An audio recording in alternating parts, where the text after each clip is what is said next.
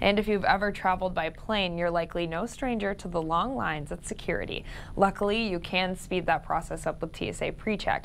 PreCheck is an expedited screening process, and it allows travelers to leave their shoes, jacket, and belt on in select TSA lines. And this week, Wisconsin residents can enroll in the program at the la-crosse-regional-airport.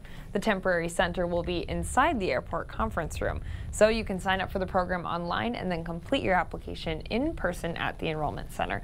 So we'll post a link to sign up and the hours on our website at news8000.com.